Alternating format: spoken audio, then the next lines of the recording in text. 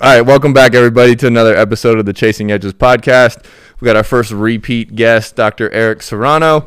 We're doing a little bit of Q&A this time, mostly questions from everybody out there, so hopefully your question gets answered. But, Doc, thanks for joining us again. No problem. Move the mic up a little bit, I think. I just want to make sure we can hear you. Okay, can you hear me now? Yeah, we're good.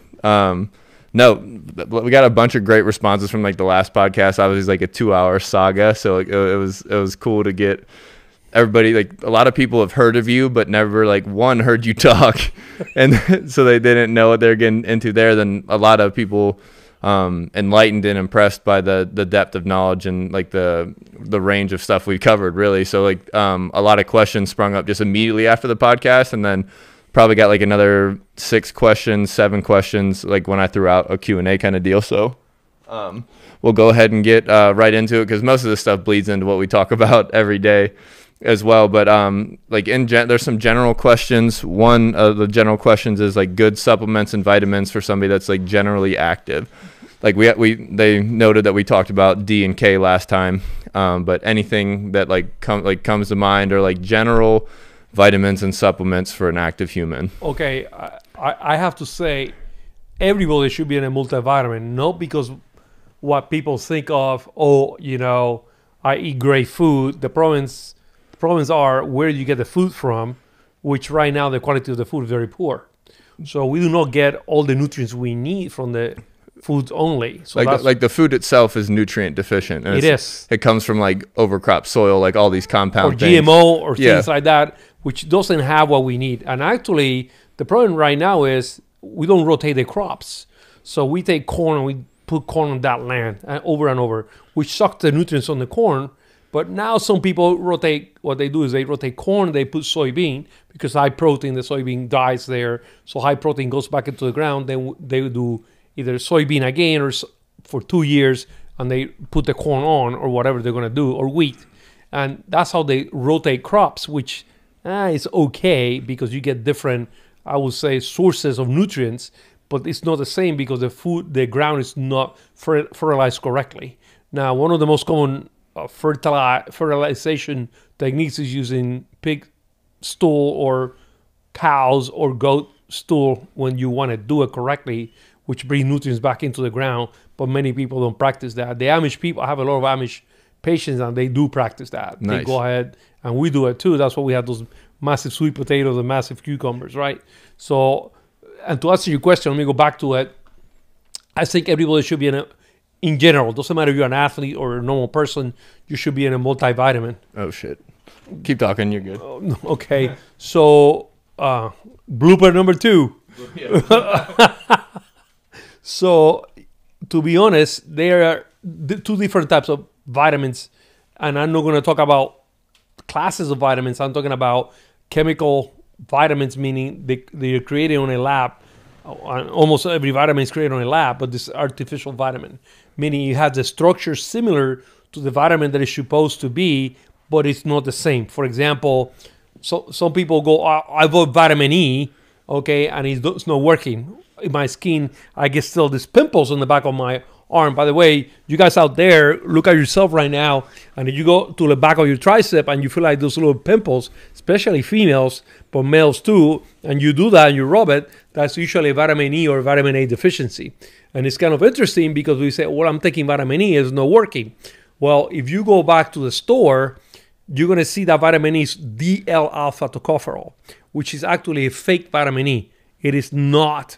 It's not vitamin E, it's a chemical. And when you take that, goes to the receptor, it binds the receptor, but it does not do what the vitamin E should do, because it's putting the key on a lock, it's turning the lock, but it's not opening the door, but it's affecting the cell somehow.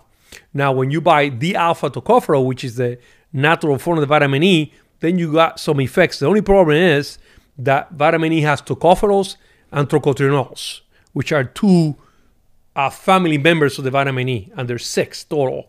Which is interesting is we just take the D-alpha tocopherol because it's really cheap. It's $4 for 100, but that is not the correct vitamin. That's going to affect. Makes the margin look better for the company selling it. Absolutely, it's better, but it's not. It is bad for your health. So when I'm talking about vitamins, I always want to have what I would call the active forms of the vitamins. and not many vitamins out there have the active forms. Actually, the number one sold vitamin, if you're gonna go, oh, is this or is this one, is one a day. Yeah. You know, which is a chemical. That's what they put on the TV, I guess, or whatever, and they buy that. So when the people, or Centrum, actually Centrum is number one, so which is crazy, but that's the most commercialized vitamin. That's how you know, oh, I take Centrum one a day, which by the way is made by the same pharmaceutical companies. But those vitamins are absolutely fake. They're not like they're supposed to be. Now, if I was going to take vitamins, I make sure that I take the active forms of it. Let me give you an example. For example, if you look at almost every protein shake out there, you see vitamin 6. And you go, oh, I get vitamin 6. And it's pyridoxine hydrochloride, which it is a form of vitamin 6, but it's not the real one. So the active form is called P from Paul 5P, P5P. And that's the active form, which actually is kind of also funny because on the fake one, you might need 25, 30 milligrams. On the real one, you need 10 milligrams because it's the active form of it and you don't need as much. So the first recommendation I'm going to tell out there to your listeners is, okay, if I'm going to buy a vitamin supplement, I want to make sure one that has the A, B, C, D, and Fs, right? You have the B vitamins, you have the A vitamins, all of them together, but try to buy one that has the active forms of those vitamins. There are multiple companies out there, and I'm not selling anything here. I just want to bring it up. For example, Zymogen Company has a good one. Pure Encapsulation has an excellent one. I have my own. It's called Core Essentials, and I'm working with a company called Muscle Feast, and I'm putting one that is going to be a little bit different than most of the vitamins out there. Core Essentials has all the vitamins, all the active forms of all the vitamins, but also have like mushrooms, they have vegetables, they have fruits on it. The Core Essentials, that's a Poliquin performance product. That's the Poliquin performance product. And actually, I'm working with another group, like I said, a Muscle Feast, and I'm trying to create one that is going to be absolutely the best active forms of everything, and even including mushrooms in it. And I'm going to have the active form of the mushrooms. Now, if you want to go buy a cheaper one, I'm sure they're out there. Also, I also want to add, when you take a multivitamin that has chemical compounds on it, you take 2 capsules or 2 tablets or whatever, and you have supposedly you have 100% of all of them. Well, be aware, like for example, Core Essential, you need 6 capsules. Yeah. Because there's so many ingredients in there and so many things that take up space. That's why you have to take too many to make it correctly. And that's why you have to be aware of all those.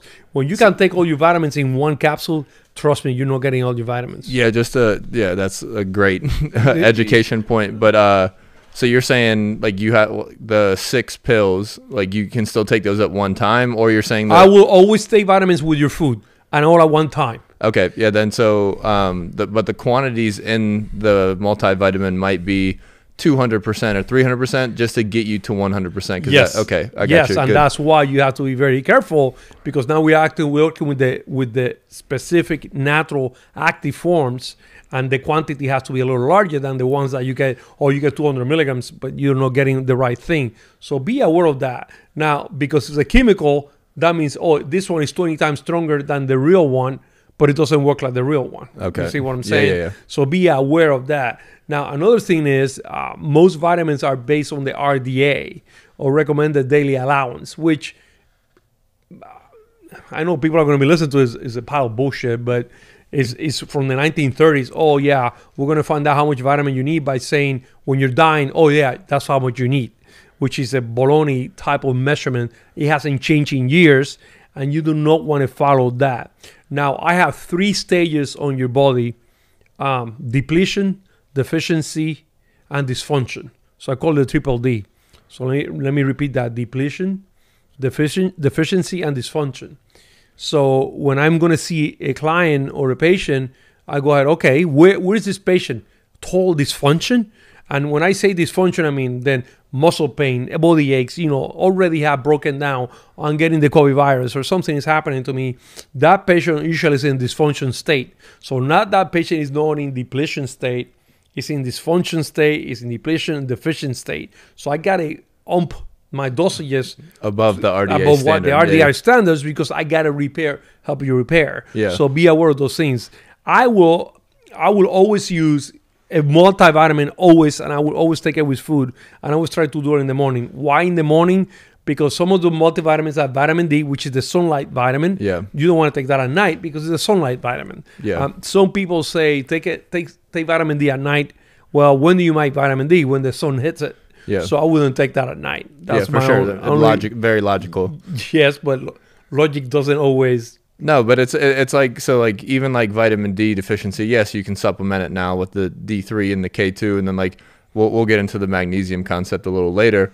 But like even with like the setting your circadian rhythm with light on the eyes, like that specific sunlight. That is correct. People think they're getting it when like they're his dog's bumping around, but like when they're looking through the windows, no, it gets blocked by the window. So like these things are just like some people just aren't aware of. So like that's why this conversation I think is really cool. Well, most people think if I go out there for 10 minutes and I get sunlight, I'm okay. Well, the problem is that the research shows to get what you need in one day, you need to go out between 11 and 1 p.m. And 99% of the people are either on lunchtime inside, gossiping or playing on a computer and not on the sunlight.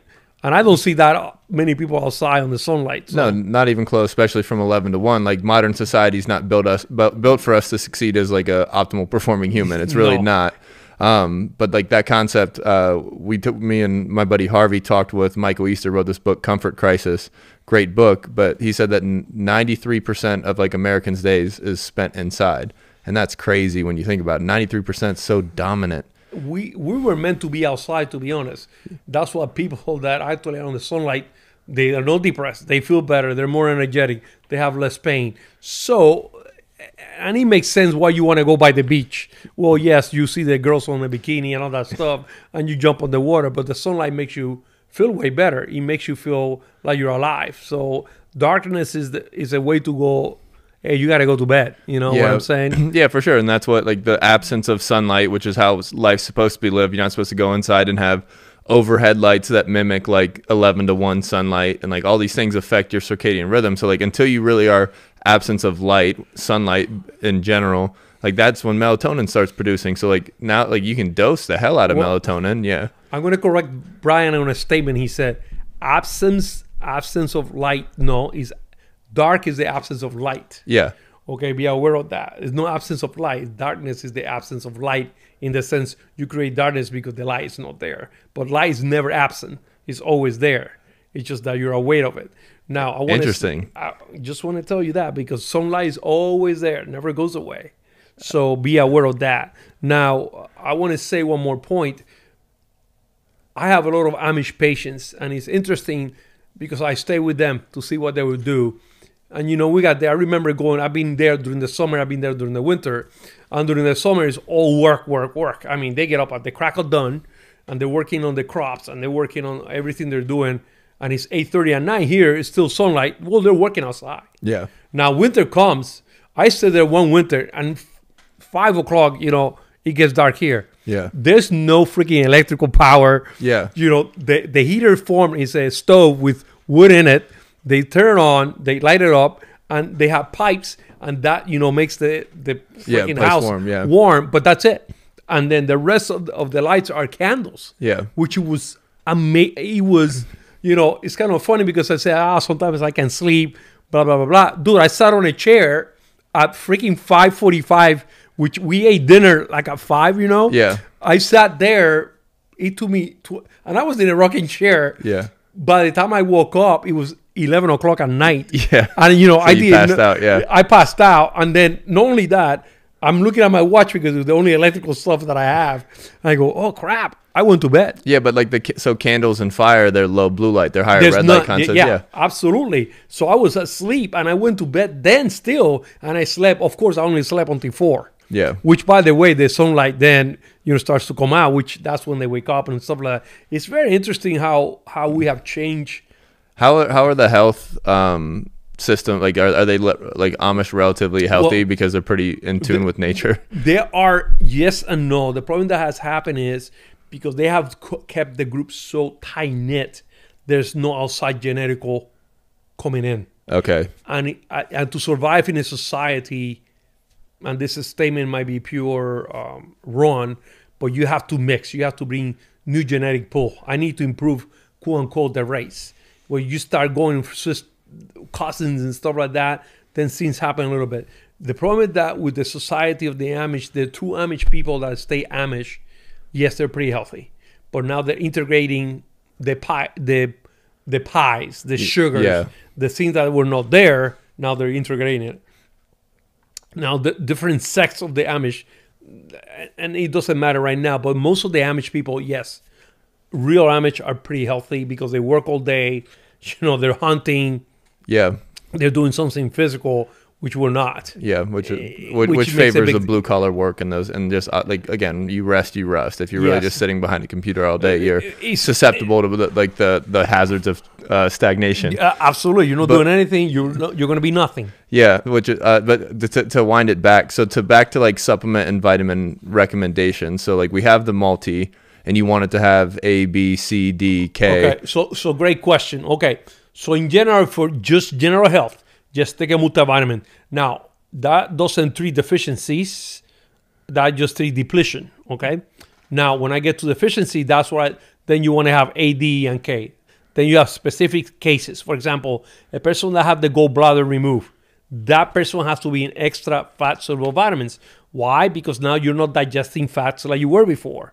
So now that's a situation in which I have to look at, okay, what deficiency does this person have so I can treat that deficiency? And I'm gonna say this: when I'm looking at a client or a patient, or even at anybody, an athlete, most people, I'm going to put this, or I'm going to put that on this. No, I look at the disease state, which is the most important thing that you have to look at, because you want to give a diabetic patient the same diet as a non-diabetic patient, which both are power lifters. But this guy is diabetic. I'm gonna have to not give him that many starches. Yeah. So I guess we'll transition to the next question and then kind of come back here a little bit. But so somebody that's walking into their first blood test, because like to find deficiencies, you really need to get blood work done. Well, no, that is actually incorrect. No, you can look at the body of that person and you can actually show or present already findings that tell me, okay, that person already have deficiencies. For example, if you look at most people fingernails and they have lines that either go with the lines of the body or across the body or perpendicular to the body, that might be a mercury toxicity, or it might be a zinc deficiency. So I can look at that. Also, if you have cracks hands or you have wrinkles, I'm 59, I don't have wrinkles on my skin, right? On the back of my wrist. So you guys look at the back of your wrist right now, and you have a bunch of wrinkles like at 90 degrees from your arm line. Okay, that means that your sugars are going up and down. So I already know that you have a deficiency and an issue. So your sugars are going up and down. So you have deficiency on chromium. You might have deficiency in vanadium. You might have deficiency in all these things. Well, the skin is already messed up. So you might have a vitamin C deficiency. You might have a glycine deficiency that people are not aware about it, what glycine is, which we'll discuss in a second. So it's kind of funny because, no, you don't need a blood test. You can see. Another sample is, for example, I put my stethoscope on your heart, and you're a female and you don't have a murmur, and now you present with a massive murmur. Well, you might have iron deficiency and your heart has to work out many times that it did. So there are all the things that can allow you to see. For example, you have cracks in the borders of your lips, on the corners. That might be a B6 deficiency. Interesting. If you have what is called a strawberry tongue, you might have a B12 niacin deficiency. So there are signs already that you can see. It just takes time to develop that art. Most physicians, now they sit on a computer, they ask you the questions, they look at the computer, and then they never looked at you. And they give you a medication. Yes. I don't even, well, you know how I'm with technology. I don't even have a computer in my office. That tells you something. So yeah. So with that art aside, like if like, again, somebody that hasn't walked in a blood test, like what am I asking them to test? The best test is a SpectraCell lab test. Okay. Now, this test is amazing because it doesn't only test your blood, because you're getting the blood, but it tests your white blood cells. How fast do they grow? And this will test deficiency and depletion on that white blood cell. It tells you how fast, how's optimal to grow. When those levels are not optimal, you can start seeing the differences. Another great one is called a Nutri evaluation. And the Nutri evaluation is by a company called GSD or GLD, Great Laboratories or something like that. And they have a huge, massive test.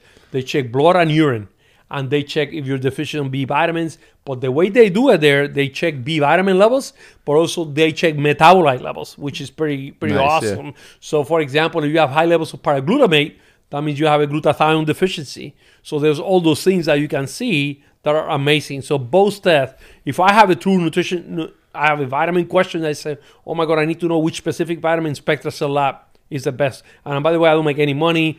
I don't have any association, but I use them. That's all I do. And the SpectraCell Lab has the advantage that it's a massive test, and it's for like $250 or $300, which is way worth it. That's a win.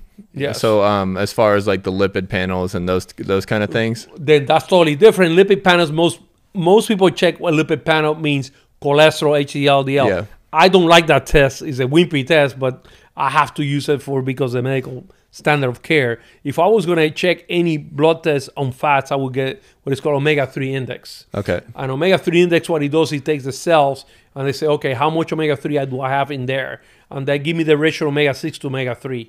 So if you don't have 20% to 30% of omega-3s, then you're in trouble. That means the communication with the cell is being affected. Anybody can get omega-3 through LabCorp or Quest. So that's an easy test to do. Yeah. But there's tests that specialize on it.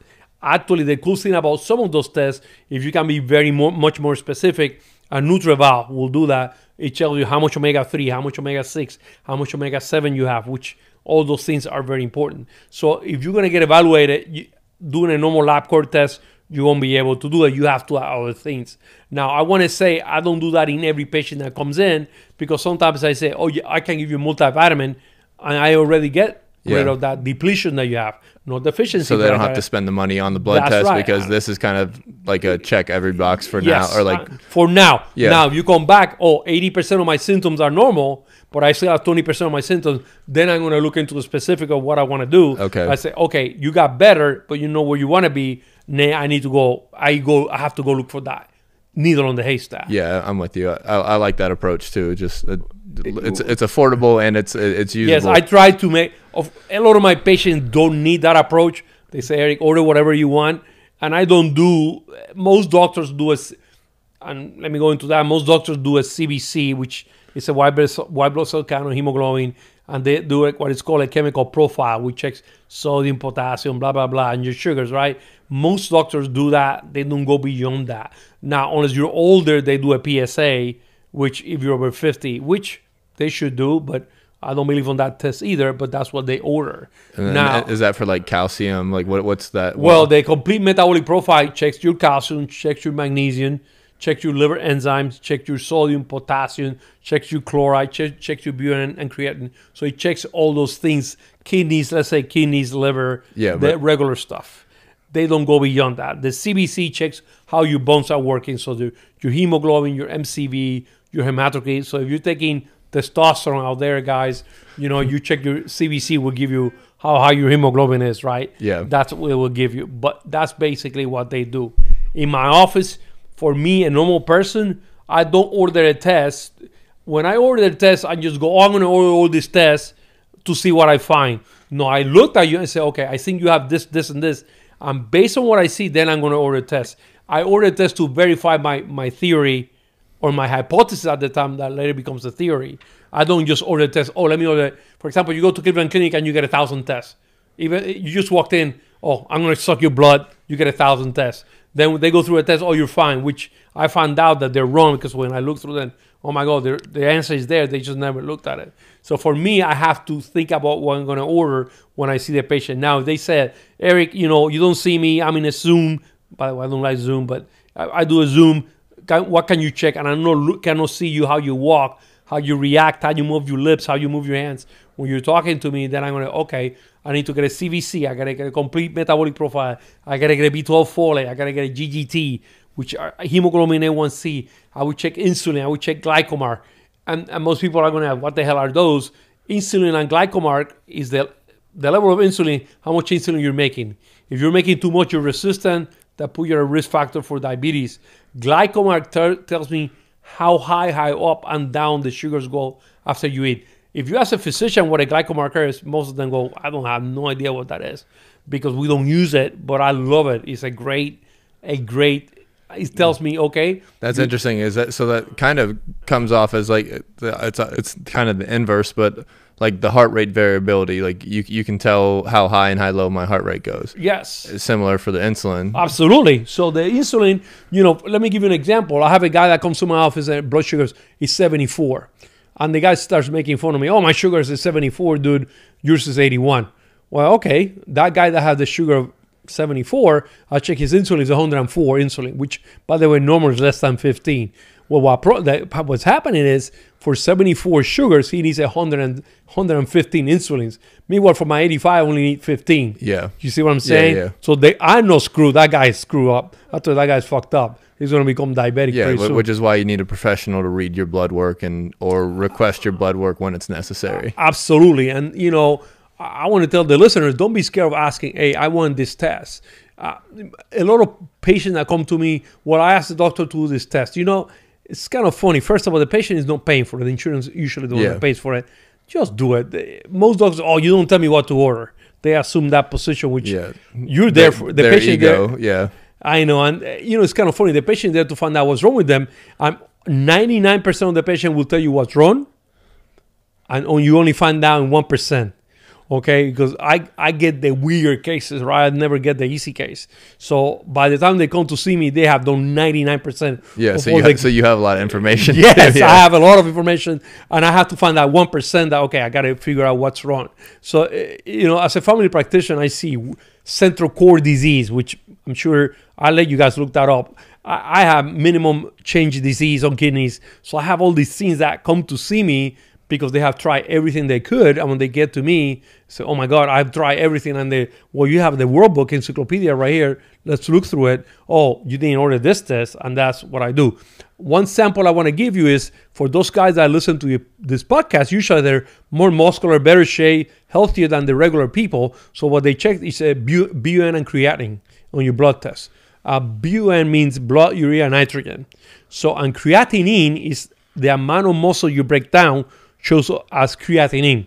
Now, I want you to remember this. When they did the research on these blood tests, they were not doing it on a healthy person that works out and is muscular. Yeah. They were doing it on a sick person. So now they got these levels. Oh, creatinine, it should be 0.99 or 1.00. Well, this guy had 2 pounds of muscle. Of course, you come to the doctor and you're jacked like Brian. Oh my God, you were 1.45. Or you have kidney failure, or you have an issue with your kidneys, which is not true. You have to look at the patient and find out what's going on. For me, the best test for a kidney and a guys like you is something called C-cystatin. C-cystatin, C-Y-S-T-A-T-I-N. And the reason that test is so important because it doesn't matter if you're fat, skinny, muscular, or non-muscular. That can predict what's happened to your kidneys in 3 years. Okay. Which is that's what you want to know. I want to prevent disease. I don't want to treat disease. Okay, my cystatin is really high. I'm in trouble. Okay. If my cystatin is low, I'm fine. So be aware of that. No, I like that. And then to bring it back to like outside of the vitamin world, the supplement world, the creatines, the aminos, branched chain versus essentials, like that kind of concept. Like, what would you recommend to somebody that's like? We're not going to say on a budget, but like some general supplements for somebody that's actually a great question. I have 3 different companies that make protein shakes for me. I was a huge protein shake believer on gain weight, lose weight, and I was using them for a long time. The only problem is when I started using the same protein powder over and over, I started freaking getting bloated or farting and killing people in the room, not digesting and thinking, what's going on? And then, God is amazing. And then I started thinking, okay, which protein in nature has no fat with it? And I looked at nature. There's not one single protein source that has no fat. You cannot find it unless you separate it with processing, which is what we do. So we take whey and we separate it from the milk, or we take casein and we separate it. The only problem is that every single source of high protein content always have fats. Now, when you consume the protein, you consume it on water because you want almond milk, or you want to consume it on coconut, low-fat bullshit. You should never do that because the reason that happens is the fat is there to slow down the digestive system so you can break down those proteins because it's hard to break them down. So you have fat slow down, makes you fuller. It kills your appetite sooner. For example, if you eat Chinese rice or sushi, by the way, Brian bought me dinner and he had 5 pounds of sushi. He's going to be hungry in 2 hours because all rice, yeah, there was some protein there, but his sugar's going to go up, they're going to come down. Now, if he eats pizza, he's going to get fuller because there's fat, proteins, carbohydrates all mixed together. So for me, protein shakes are a great source of a protein source, but I would never use it more than 4 times a week. Why? Because you develop allergies. So for example, let me explain this. If you start eating whey protein over and over and over, you're going to become cheese, yogurt, milk, absolutely allergic. It's just a matter of time. Yeah. You're going to start having rashes, maybe joint pains. My back kills me when I do certain protein shakes. So I am a big believer that I need to, yes, I want to have protein shakes, but I'm not going to have it every day. And that's what most people do. I do it either Monday and Friday, but I separate some days. I prefer free-form amino acids. And the reason I prefer free-form amino acids is because now I'm getting the protein sources totally broken down. I'm not going to get allergies. I'm not going to get bloated. I'm going to be able to digest it and absorb it quicker. Now, if you tell me, well, I have 20 grams of protein of whey and I have 20 grams of amino acid, which I would take the amino acids anytime. Yeah. Because I don't have to digest it. I don't feel sick to my stomach. It is better for you. I can absorb them quicker. It affects my mind, my moods, everything. I don't fart. I don't get bloated. All the other side effects of it. You do not need that fat there because they're already digested. Nice. So be aware of that. Go. I know you have a question. What do you have a question? No, so just because it bleeds into another question. So same stance on the milk and the proteins and the whey. Eggs, like, so yes. Now eggs are an amazing, and we have our own eggs. You know that you grab some eggs sometimes. Okay, this is the problem with the eggs. Once you like eggs, you eat them what way? One way. Yep. I like them over easy. I'm gonna have them over easy all the time. Or I like the scrambled. I'm gonna eat them scrambled all the time. Now bodybuilders here, I'm gonna make fun of them. I have to eat egg whites. Well, what? Why do you think the eggs come with the fat and the freaking protein together? Because the fat slows down the freaking digestive system and you can digest the protein. So now you buy egg whites on the plastic container, homogenized. I bet you guys don't even know what that is. Or whatever. And I'm laughing because I'm thinking, no, you need the fats. The egg comes together with fats and proteins. Now, if you're going to consume eggs, do not consume them the same way over and over. And this is the reason. If I cook a boiled egg, right, it's going to be harder to digest than a scrambled egg. Try it yourself. When you're chewing it and masticating it, you have the egg yolk and the eggs. You have to spend time with it. What happened to scrambled eggs? You can't even swallow them, correct? Yeah, well, you can't. Yeah, my allergy's gone now, but yeah. Yes, but they do it.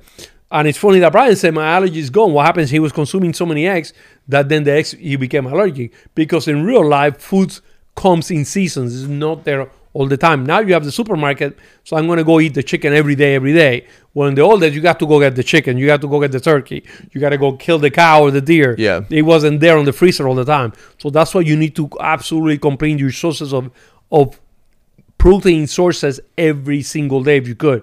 Now, I'm not saying that, I don't want to eat a steak every day. You can eat steak, but you want to have burgers, you want to have flank, you want to have ribs, change it. Also, the way you cook it makes a massive difference on the way you're going to do it. For example, most people used to have hamburgers well done. And the reason they did it that way is because it was preventing bacteria and stuff like that. But now we know that, when you cook your meat, you don't want to overcook it because that kills the nutrients. It does all kind of other things. So it's better to have a medium rare. And I know people don't like that out there, but that has more nutrient sources than just a well-cooked meat because it completely changes the proteins. Never cook proteins on a microwave oven. I know it's going to kill a lot of guys out there. I love to hear it, yeah. Yeah, but I'm telling you, that's the worst for it. Just the best way to tell this, put an egg on the microwave, cook it, and when you freaking take it out, you can play volleyball with it. Yeah. Because it's so hard and rubber. That's called denaturing of the protein. You will not digest that. It's going to take a hard time because it's causing what is called cross-link. It damages the protein. You don't even want to eat it. So do not cook your food that is going to be its protein source in the microwave. The microwave, what it does, it heats the water particles inside the protein, inside whatever it is, and it just changes it. Now, can you cook vegetables? Can you cook stuff like that? You can if you put them in water, heats it up, the molecules get up, and that is fine. But protein, no source of protein should be heated up we don't have a microwave. Yeah, no. You know that for years. Blew my mind when I was 16 years old. Right. What's Like, a microwave? Can I heat this up? Yeah. Yes, on the oven. But no, don't do that. Don't matter what it is. Don't matter what protein source. Do not put on the microwave oven. Now, to answer your question, if I have all the money in the world, I would only buy free-form aminos. I wouldn't waste my time with protein shakes or protein, let's call it protein meals, unless I was going to gain weight and I don't have no digestive issues. Then I will use whey isolate, whey concentrate. And actually, I'm doing a research project right now with lactoferrin. And not many people don't know what a lactoferrin is. 1 kilogram of lactoferrin is about $1,250, $1,500. Yeah, it's an expensive little product. Yeah, but that digestibility is amazing. Another one that is amazing is called immunolin, and immunolin is a very high concentration of actually, this is going to kill some people, cow blood. And I was the first person to put cow blood on a protein, but the mad cow disease made me take it out because people would go nuts. But immunolin is a way of getting immunoglobulins in your system from a protein source. Just think about it. About 5 grams of that is like $25. So it's pretty expensive too. So be aware of that. But the difference is amazing. Now, lactoferrin is kind of funny. It's so bioavailable and so powerful that you need 25 grams of whey, but you can use 5 grams of lactoferrin and you get the same, which is insane, high quality. Okay, be aware of that. Do not believe, and I'm going to say this, and I'm a big proponent of collagen. For example, do you know what collagen is deficient on? No, I do not. Okay, most people don't know this. Collagen has no tryptophan. So collagen cannot be considered a complete protein, but most people sell it, the best protein, the best complete protein. It's a complete protein, right? Battle protein. Yeah, put it in your coffee, take it after your workout, everything. Yeah, but it doesn't have tryptophan, which tryptophan is what helps make serotonin. So I have some kids in my office that come, I use collagen. Oh, I'm a little depressed. Well, they're not eating foods with tryptophan sources. And the reason they're depressed is lack of serotonin production. Yes, which is not always the case. But it's pretty easy. Say, well, what are you doing? I say, well, I like collagen. I'm allergic to whey. I'm allergic to dairy, so I'm having collagen. Collagen is a great product, especially for the skin, hair, eyes, and stuff like that. But you need to add a little tryptophan. So have a collagen in the morning and a whey concentrate in the afternoon. That is perfect because you're getting two different protein sources. But be aware of that. Also, when you get a protein product has been heated, separated, it has been changed all the way to your table. Yeah. Okay, so which is aware. Now, creatine, I have the guy that I consider the best creatine person in the world here last week, and I called Brian. His name is Dr. Jeff Stout. And he just came out with a book, and I was pissed at him because he usually sent me his book signed. He's kind of getting a little greedy and hiding it from me. What's the title of the book? Crap, I don't know. I'll find it and put it in the show notes. Jeff Stout. It's not published yet. He showed me the cover. Nice. Which is about creatine, but not for performance. But the other side effects of creatine, which were amazing. Depression, Alzheimer's, neuromuscular, is all the things that creatine is coming out, which is unbelievable of what creatine can do. Creatine can prevent headaches. Creatine increases your S-adenosylmethionine. All these things that we are not aware of that creatine does. I'm doing it to work out. Well, now when you ask people... Yeah, so minus the accent, he's saying creatine, not like creatinine or anything. Yeah, creatine. Creatine, yes. Yeah. And you need between 5 to 10 grams. No, you don't. And by the way, I was the first person to talk about creatine loading. And no, you don't need loading. Now I know that. If you have a high meat concentration on your diet, just take your normal 5 grams. If you're a vegetarian... Yes, you need to load because it helps you. Okay. Because it's low in your diet. But creatine is one of the best supplements out there that I highly recommend. One thing that I haven't talked about, you're talking about amino acids, is glycine. Glycine is an amino acid that, this is a cool little trick for all you guys there. Glycine tastes exactly like sugar. It even tastes better like sugar. It's a sweetener. Now, glycine side effect is that if you take 3 or more grams, it puts you to sleep. Glycine acts like GABA. Actually, allows you to relax. Glycine protects you against heart attacks. People don't know that. Glycine helps you actually treat heart attacks, MIs. In a few studies, And you guys can look it up on Google, glycine and MIs, which most people don't know that because glycine helps the endothelium. They put it in people's IVs that have had heart attacks, right? Or some people do, no other people Okay, don't. right. So this is kind of interesting. But glycine is an amazing amino acid. People only use 2 grams to go to sleep. I use 5, 15, 20 grams. It makes it. Try it. You'll see a difference. I'll definitely try it. That's mentality, exciting. and I have samples. But you can also put on coffee. You don't have to put stevia. You don't have to put any sweetener. You put glycine. You put 5 grams of glycine in a cup of coffee. You have 5 grams of protein. Yeah. I mean, it's only glycine, but it's an amino acid, right? I should say amino acid, not protein. But you put an amino acid there, you drink it. Actually tastes really, really sweet. That's dynamite. I like that a lot. Okay, so that's a new trick for all of you guys out there. Glycine is freaking cheap. So far, as soon as they start finding out what it can do, what it does to your joints, what it does to your skin, to your endothelium. I want to add this. Remember I was talking about wrinkles? Yeah. Okay, the most abundant protein in your body, do you know which one it is? No. Damn it, this damn football player. Yeah. Okay, well, collagen. You tell me about an offensive formation, I got you, but yeah. So collagen is the most abundant because the skin, everything is made out of collagen, endothelium and everything. Well, when you start getting wrinkles, it's damage on your collagen. Okay, this is because the collagen has a very, very high concentration of 2 amino acids, proline and glycine. By the way, proline was discovered by the Ohio State University. I just want to add that there. Good plug. Not that I care, but Yeah. I'm just saying that.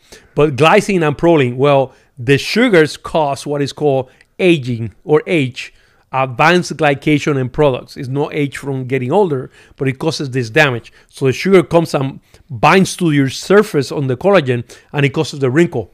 Now, this is prevented by vitamin C and glycine, which is interesting. Like if you have wrinkles and you start getting little wrinkles, back off of the sugars, start taking glycine with vitamin E or even collagen, and you see your wrinkles go away. So you're saying, are you specifically referring to the wrinkles on the back of the wrist? Or are you saying like face and everything? And the face also depends how. Also on the back of your neck. So I want you to do this. I did Brian look at people's the back of the neck. If you sit on an airport and you sit on the airport and you're sitting at the person in front, I'll say, oh, that guy has diabetes. Why? Because it looks like a map on the back of his neck, even though they're young. For example, on my last flight, I had a 23-year-old guy in front of me that looked like his neck looked like shit. And I said, this guy has diabetes. By the way, that got up, he got up like 5-6 times to go to the bathroom. Which is another way to identify it. Deficiency or something going on. So be aware of that. That's a little trick. Just look at yourself in the mirror. Go look at your wife. Go look at your husband and say, okay, let me see what I see. And you're going to see that there's a deficiency or depletion, depending where you are, to cause a dysfunction later. The dysfunction is the wrinkles is already happening. Yeah. The depletion can be either, the glycine, can be the collagen, and the deficiency can be the vitamin C, the vitamin E, or whatever. So all those little tricks out there you can use. Yeah, like that. I like that a lot. There's something you can take home with. You can use it right now. Yeah. Say, honey, you're getting a little old, Yeah. You have wrinkles on the back of your neck. Don't do that, but be aware of that. It's a natural solution. Like, who knows if that prevents a year or two of whatever. Heart attacks. You can prevent heart attacks. Yeah, heart attacks, Botox, and I'm saying like that kind of. That's way more expensive than glycine. Yeah, for sure. But so while we're kind of like we dabbled in the creatine loading deal, but like a lot of questions came up about fat loading. How do you properly fat load? Okay, first of all, fat is one of my favorite subjects. I want you guys to do that. Ask your registered dietitian which one is the best source of fat. And they're going to tell you vegetable fats, okay? And I want to ask the public here, and I hope that you guys answer that question to Brian on his questions and answers. How many vegetable oils do you guys know? How many do you know? Brian is very smart. We did this on the last podcast. Yes. It made me look really stupid, yeah. No, but it's zero. But people don't sometimes pay attention. Now, fats for me are the sense of everything in your body has fat on it. You need to have every single cell have cholesterol, phospholipids, sterols, which are different types of fats. So you need to make sure that you consume fat. Now, what kind of fat you want to consume? You want to consume more monounsaturated fats, not poly, but monos. Why? Because mono is the highest content in every animal that you eat, even on lard or even in freaking whatever, lard, bone, tallow, that is beef tallow, is fat from the cow. Always monounsaturated fat. So try to consume monounsaturated fats. That includes olive oil. Now, this is a very interesting caveat here. If you have polyunsaturated fats, which I'm going to give you an example of polyunsaturated fat, canola, corn oil, soybean oil, which are the most consumed on the vegetable oils, okay, you will have a tendency to have more damage on your skin and body.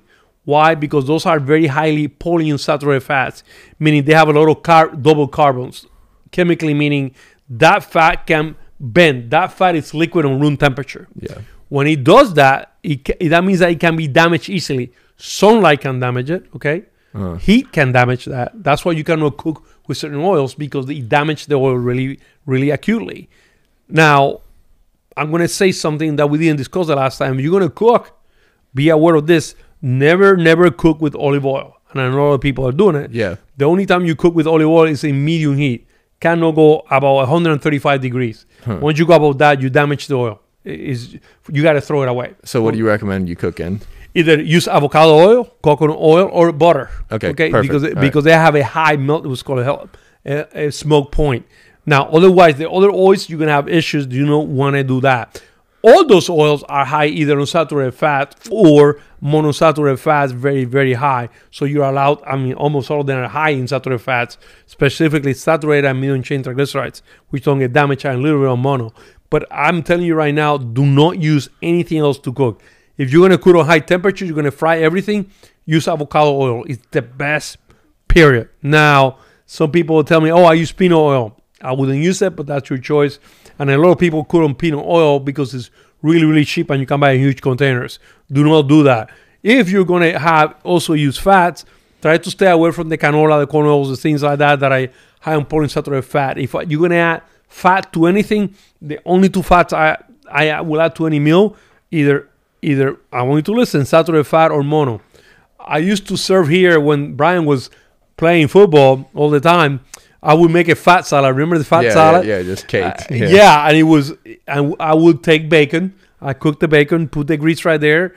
I remember, I don't know if Brian remember, I take a pot of butter, a block of butter, and put on the fat that is hot and let it melt, right? So I have bacon and butter there. And then we have eggs, avocados, bacon, lettuce, pistachios. Just fat in general, but then like the fat then we turns use into the salad dressing. Yeah, that was our dressing. Yeah. I remember Zach, he would go, that's fat, that's going to kill you. Well, he thinks fat's going to make him fat, which is not the smartest. Wrong. Yeah. Now, you asked me a specific question about fat loading, which is amazing. If you're going to use fat loading, you have to be aware of this. Females respond different than males. Okay. Be aware of that. So when you're going to use fat loading on a female, and you have to be very, very careful. If you're going to do fat loading with a female, make sure that female is doing aerobic training. Why? Based on experience, they tend to gain some fat. And let me explain why, Brian. Females get pregnant. You guys don't get pregnant. And I think that because the saturated fat is such protective mechanism into the system that allows the pregnancy to develop, protects, and that's why women had that little push on the belly, because that fat protects against the temperature changes on the uterus. It protects against trauma to the uterus. So it's very, very cool. So be aware when you're fat loading, you have to be careful how you're doing it. Now, when I'm preparing any diet, I have a triangle. And I call it calorie restriction, macronutrient restriction. Okay, so calorie restriction, I just, my calories. Macronutrient restriction mean I'm gonna specific lower, carbohydrate, fat, whatever I want to do. Which and time restriction is the other one. So on time restriction, I'm gonna restrict the times that I eat. It can be I only eat twice a day, or I only eat every other day, whatever you decide. So I'm looking into that, right? Once I know calorie restriction, macronutrient restriction, and time restriction, they're going to decide what I'm going to do with that person. And if I'm using fat loading specifically, what I'm going to do is, okay, if it's a guy, I might make you have low carbohydrate for 3 or 4 days, high protein, minimum fat. I keep like chicken, the usual low fat bullshit. And then on day 5 and 6, I make you fat load that day. And on that day is high fat proteins. I will hamburger, eggs, with egg yolks, olive oil, coconut oil, avocado. I add everything you can. Now, be aware when you're fat loading, you want to combine it with a little bit of calorie restriction, okay? Okay. And also the fat sources have to be right, because bad fats can cause heart disease. Now, when I'm talking about bad fats, are polyunsaturated fats that are cooked, or like bread that have crap on it, or fats that are not good for you. So when you're consuming good fats, you're okay. When you're consuming bad fats, it's not okay. So for example, milk from the container of a supermarket is a bad fat. Be aware of what I'm saying. Whole food milk from a store, meaning grocery store, Kroger's, whatever, is not good milk because you cannot see the fat. The fat has been homogenized, meaning that the molecules of the fat has been made smaller, so they got a greater surface area so they can combine with the water. You do not want to do that. For you guys to understand how bad it is, if you buy a container of milk, it says fortified with vitamin D. Why would you freaking fortify milk? Look at how stupid people are. Oh, this has vitamin D added. Oh, it has extra calcium added to it. Well, no, it's in there. What happens? It was damaged on the processing of the milk. So you do not want to have those fats. Fats from cheese, be aware of those. In females, do not use cheese to fat load. It just creates fat. I don't know what it is. And there's a couple of research that look at the distribution of the fat. And as soon as you start adding a lot of cheese, the person or the female will gain a lot of fat. So you're using fat loading for the female, stick with avocado or monounsaturated fat, olive oil, stick with clean fats. Do not mess with adding cheese, dairy, or anything like that because it's not going to go well. And most people, the problem is that they're low with cheese or fat like that. Now, a great source for females is freaking nuts. They will do very well with that. And of course, most females will not do fat loading. If I'm going to use fat loading, the maximum amount of times on a female, I'll do it once a week, max twice a week. In guys, depending on the activity levels and the other things that I talked about, I can do it 2 or 3 times during the week. Yeah, and you're saying like with the time restriction, so like the high protein for 4 days leading into the 4 or 5 days and leading into these 2 high days. Do you have like a specific macro breakdown? Not at that time, Brian. I cannot do that because I need to know what is the person, a runner, a lifter, what they're doing, because I might do fat loading, but you're a marathon runner. I might have starches too at the same time. Yeah. Which at that time on a runner, he feels, oh my God, I feel fantastic now. I have short sorts of you have energy short and the high octane. Yes. Yeah. But now you're a bodybuilder, then I don't want you having that much starches. I want to. If you're a power lifter, hey, go up low in the fat, have a little bit of starches. Like for example, Eddie Hall, he's doing kind of a fat loading. He can freaking eat fat because he's running. He's doing all kind of stuff. You're saying he can eat fat, or you can eat carbs. He's using fat and carbs because he's boxing. He's doing aerobic intensity, but he's doing high intensity, so he needs a little bit of both. You're doing that. If you're a pure power lifter that using to get leaner, then don't have any starch with the pure fat. Yeah, cool. Because that question actually came from a power lifter. He's hoping to like properly fat load to cut for powerlifting. Let's talk about a power lifter. And a power lifter, what I would do is, if he wants to keep his weight, not gain weight, I would do 4 or 5 days of high protein, low fat diet, medium starches, just doing starches to consume what I'm doing to keep my energy at what it's supposed to be. And then Saturday or Friday evening and I would, one little spot here. If I'm going to fat load, I do not eat fats after 8 o'clock. The reason is I'm going to go lay down. Okay, digestive system works by movement. You're moving, so it helps it. And gravity pulls down your food. Now you're going to lay down flat. Now you have a high consumption of fat that stays there on your stomach because you're not standing up or moving. You go to bed, you're going to feel like a bloated sea whale there. So be aware of that. You want to eat it before 8 o'clock. So you keep moving. You can do everything. I guess so. Like my understanding is pretty elementary in this area, but it takes the least amount of calories to digest the fat itself. Yes. So how does those two things? Well, what happens is fat is a blob, right? Now I'm going to take that fat that requires. It is easy to digest on a sense, but you require your gallbladder. So it's specialized just on digesting fat. But you're going to lay down. When you lay down, peristalsis or movement of the intestine requires gravity at the same time. Yeah. Now, if I'm standing up or sitting up, my intestines are pointing down, gravity is pulling down. So it's going to move it. When I go lay down, You're not pulling down. Yeah, you can supplement it with taping your mouth so your diaphragm works a little more for digestion. I see powerlifters breathe. They no. No, you want to be either standing up or moving when you consume this fast so they can move faster to your intestines, easier for you to digest them. Would like a walk after eating absolutely. Okay, I will take a walk. That will be easier for me to digest it, way easier. Yeah. So while we're on the diet topic, high protein, high fat. Like what's the correct fat to protein ratio for?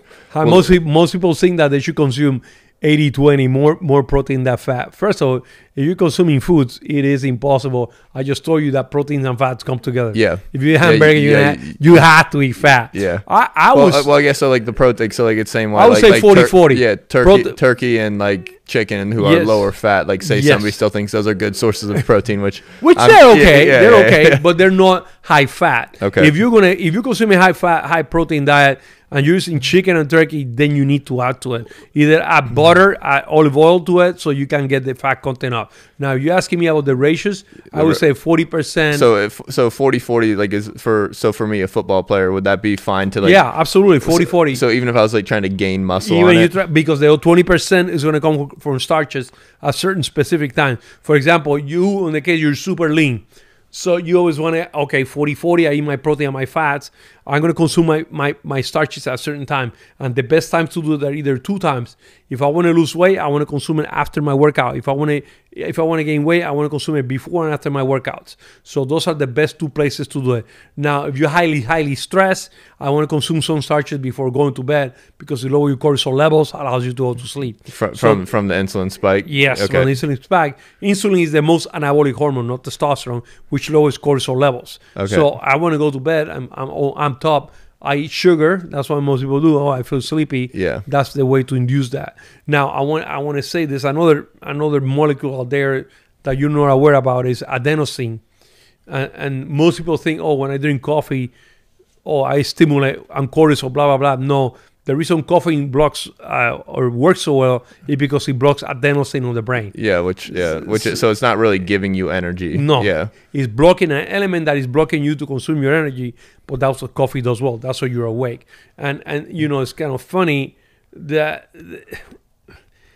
when sometimes we do things we don't know that we're doing it, but it works. And coffee is one of those.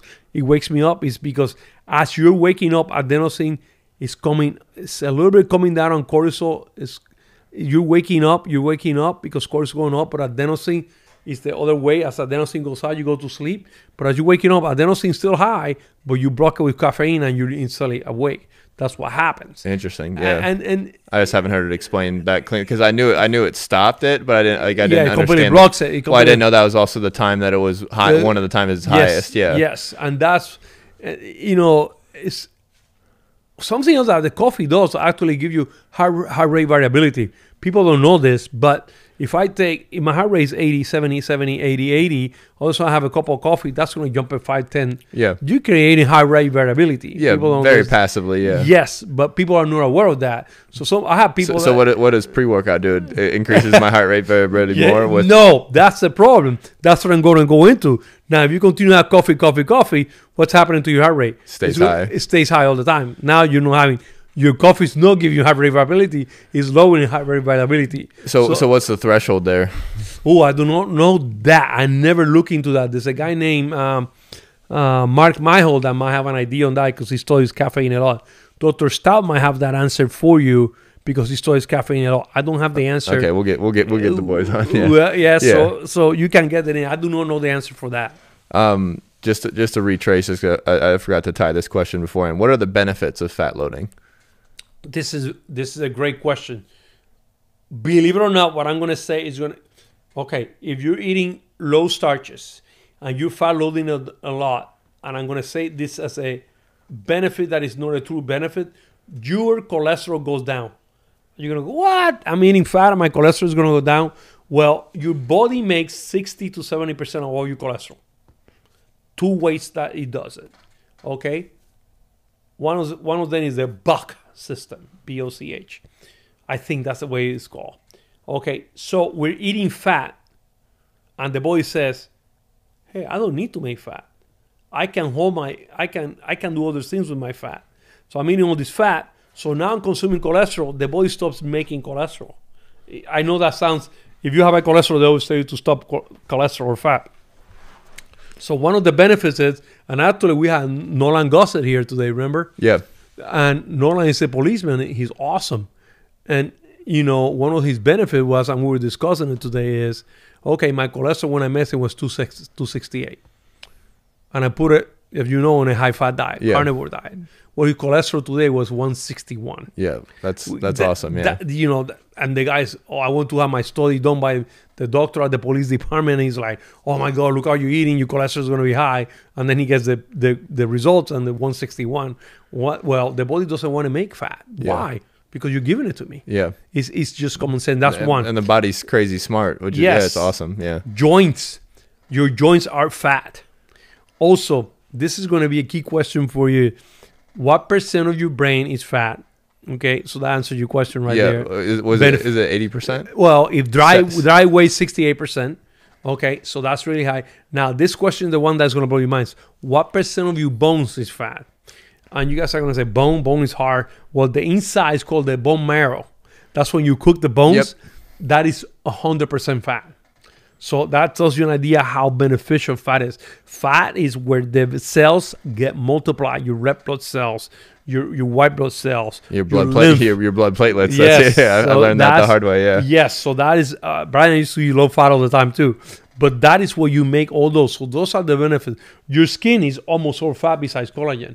So those are things. That's why people have very dry skin, because they don't consume the fat that you require to make your skin pliable. All those things. Your joints are affected by fat. Yes, fat is absolutely a necessary by the standards of the evil that you should have all the time. So I use this analogy all the time, and you said it maybe like a decade ago, so I don't know if it still holds up, but like we relate the size of the fat cells in the body to like when you go out and drink. So like when you go out and drink, you take your body to a dehydrated state, and then you try and rehydrate, and you drink all this water, and you blow it up and hold on to it because your body doesn't know if it's going back to the desert or whatnot. So you drink a ton of water, and eventually you dump it back out, and you go back to your normal size. Fat cells work very similarly. Absolutely. They're X size. If you're watching on video, my hands are bigger. And then you give it enough healthy fats, and these fat cells actually go down in size. Absolutely. Which I think is a great analogy, because like that's why like the fish oils and all these things are good for your joints and good for your brain, because the fat cells are decreasing in size, which is reducing inflammation. Is that still very accurate? Yeah. Absolutely. They can communicate better. It's funny that you brought that up. That's very smart, Brian. If you take different fats and say, okay, there's two ways to gain fat. One is multiplying the cells, meaning I have more numbers of fats, or my fat gets larger, right? Some people get liposuction. I know you heard that. Yeah. Oh, I got liposuction, so I'm not going to get fatter again. So if you look at those people, I don't change anything. Yeah. They get the fat again. Now, the question, how do they get that fat back? And different fat had different, I would say, response to the cells. This study was done in rats, by the way, not in humans, but they gave fat to certain rats, and they did biopsies of the fat cells. And they were looking at which one increases the volume, meaning the number, and which one increases the size of the cell. What's interesting, omega-3s, what do? They increase the size, like Brian said, because initially they're deficient. Now I can take up all those omega-3. The fat cell got bigger, but all of a sudden, what did it do? Shrunk. Yeah. Because now I don't need all the other junk. Now, what is very interesting, there was one fat that make the fat cells multiply more often, and that was corn oil, which is the number one oil used in the United States, which makes your fat multiply or cause hyperplasia or hyperplasia when it goes inside. Or wait a second, hyperplasia is when you take the hypertrophy is when it grows. Hyperplasia is when it multiplies. I don't know why you're looking at me for the answer. No, that was my fault. But so like if people look at their like what you're truly eating, you'll see that show up all the time. I know, and corn oil, people, I don't eat corn oil. Almost every freaking thing out there has either corn oil, soybean oil, and sunflower, all that stuff. Yeah. Yes, and you have to be aware those are very high in polyunsaturated fats. And because the cell is going to take that fat, but it's not functional as good as the other fats, that's why the cell stays, I got to multiply. I'm not doing as well. Let me get rid of it. Let me get rid of this way. Let me multiply my cell here. and lower my fat because I'm not getting the good fat still. So that's why you need to be aware of that. So that is a great comment that you make there. And again, when you're going to lose weight, and this is going to be only heard on this podcast, keep your polyunsaturated fats low. Yeah, very very simple, but like again, like that something like just that minuscule to change in your diet, which actually is hard to change if you don't understand it. I agree. Will be massive. It's like simple and significant, which is really cool. But to get away from like the diet and the supplement stuff, for somebody that doesn't have low access or that doesn't have access to like technology and all these recovery methods, like what are some very low, not low level, like I'm just saying, like what are great recovery methods that don't cost money, like breathing. Yeah, breathing. Oh my God. Sun, sleep, no stress. Yeah, but breathing is, people don't understand how important breathing is. You do. Yeah. I'll tell you this: 40% of all the reflux you can actually completely resolve with breathing. Are you saying like good breathing mechanics or like just good breathing mechanics? Meaning, I take my diaphragm, I push down my stomach, I pull down my stomach. Yep. Now the food can get down there. My esophagus gets stretched. Yeah. I can actually pump more blood because now the negative pressure allows more blood to come in. Into the heart, yeah. Yes. Now my lungs expand more. So now the oxygen gets to where the blood is because blood weights, is gravity. Yeah, it's the best oxygen exchanges in the bottom of the lung. Absolutely. Yeah. So breathing is the recovery system is the best. Easy to do. Another one, I know that you're going to believe this, is cold and hot showers. Yeah. Which allows you cheap. Turn it on, turn it off, turn it on, turn it off. You know, so you're asking me for cheap forms. Now, another form is free form aminos that allow you to recover way, way faster. Another way is sleep that you brought up, okay? And another thing that I do a lot is puzzle. I build puzzles all the time, which completely relaxes me and make me forget about everything else. Yeah, find your variant of meditation. Absolutely. And meditation can be, you might be playing basketball, and when you're playing basketball, you're in a trance, in a happy place.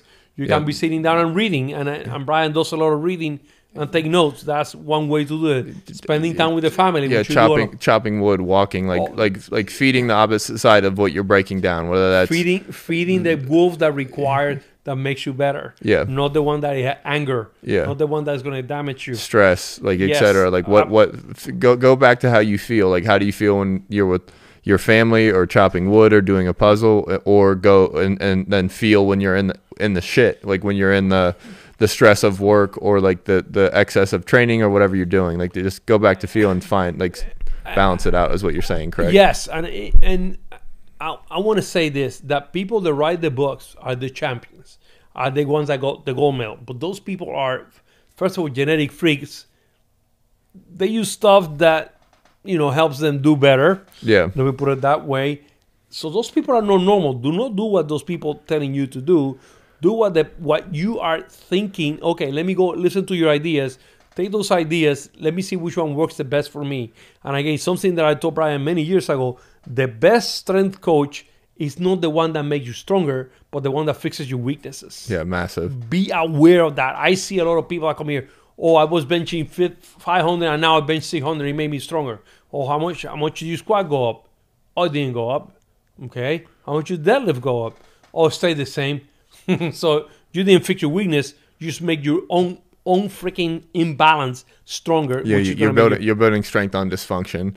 Yes, I like that. Yeah, you need to put that up there. Yeah. Building strength on dysfunction. Yeah, it's a lot of trainers do. Which is a problem too. And then when he was referring to like the athletes and the books and the magazines and those kind of things, you do need to like take that with a grain of salt. Like you don't know what they're truly on. You don't know if it's TRT or steroids or anything along those lines. So you do need to understand, one, you understand your weaknesses, fix those, but you also need to understand that what works, regardless of if that person's on something or not, like that's their genetic makeup, that's their diet, allergies, supplements, all those things. Like they're not telling you everything in this article, so you need to make sure you understand yourself and fill in your own program. I just think fitness and health is still a person-to-person thing. I don't think fitness is healthy, but that's okay. Now, I'm going to give you a little secret. What do you mean? What do you mean fitness is healthy? When you call a fitness athlete, doesn't mean he's healthy. Oh yeah, for sure. Like absence of disease doesn't mean you're healthy. Yeah, no, which is I love that freaking line too.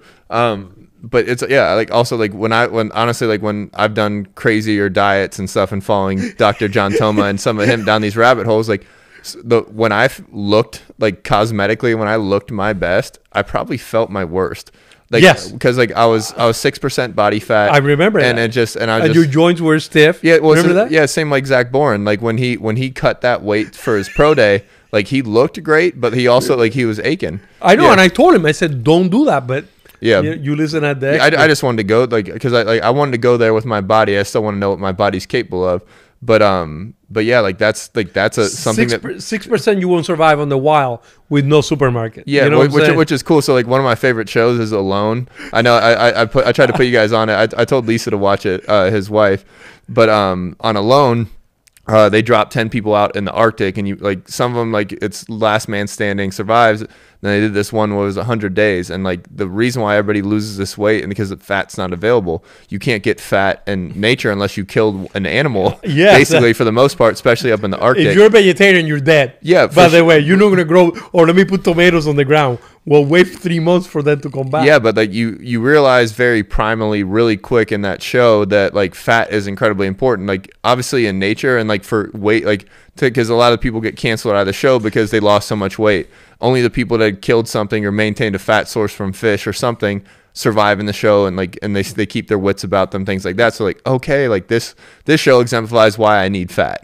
Yeah, so I just wanted to put that little nuance in there. But yeah, it's just like just because you see somebody look freaking incredible doesn't mean that feels incredible. They're happy, by the way. Which is a huge thing. Which is I want to tell you one thing that I used to do that I once I got into my family, I ran away from it. My dad always told me, and this is a great advice, and you guys can take it or not take it, but my dad said every day you're going to have 2 pieces of paper, or in a book you have the front page and the back page. And he said, and when you're reading the pages, you also, when you turn a book, you usually tend to read the front page. You know, when you even, doesn't matter how you open the book, you open that front page. And my dad said, on that front page, every time you get home or every time you wake up, why are you grateful for, or what are you thankful for? And he said, I want you to write 5 things. It doesn't matter what, but you need to write 5 things, which I thought, 5 things are easy. Yeah. But there were days, I remember going to medical school. Shit, I have to be grateful today. And I sit there and now I'm thinking, man, I woke up today. Yeah. I laughed at the teacher today. Crap, I walked to school and it was crispy morning. The cold weather was perfect. Yeah, I felt alive or something. Yes, yeah. And there was 5 things. And then that list went to 5 to 10. I was starting to recognize what I was supposed to be grateful for every day. Now, I will flip the page. My dad said, you're gonna write why it was a bad day or what was a negative day. Yeah, at the end of the day is what you're saying? At the end of the day. The end of the day. And it was interesting because sometimes when I was writing what was I positive for, I went to the next page and I thought I have all these negative things. I sit there and like, what was a negative today? Well, when I thought the cold weather was bad, but I felt alive. Wait a second. And I sit there and I'm like, what the hell? What was bad today? And all of a sudden you go, oh shit, I had a great day. Yeah. And then at the end of these pages, good day or bad day, and I start great day today. Yeah. And it's kind of funny. I was in medical school. Okay, if you get a C or a D in medical school, right, then it's a bad day. It's a bad day, right? So I remember before the test, I had to stay up. That was my negative day. Then here comes the test day. I got a C. Woohoo! Yeah. Great day, Yeah. And it's funny because at the end, I remember I did it for 4 months in a row. I found out that of 120 days, I had 92 great days. Yeah, which is like if you don't, but so like to that point, like if you don't measure it, you can't track it. So like and then like your vocabulary limits your past. Like so like if I only have this amount of words, like was it a good year? Like a lot of people are going to come January 1st or December 31st and go, was it a good year? And if you didn't track it, you really don't. Now it's all based on memory. And humans have this weakness. This is one of the biggest human weaknesses.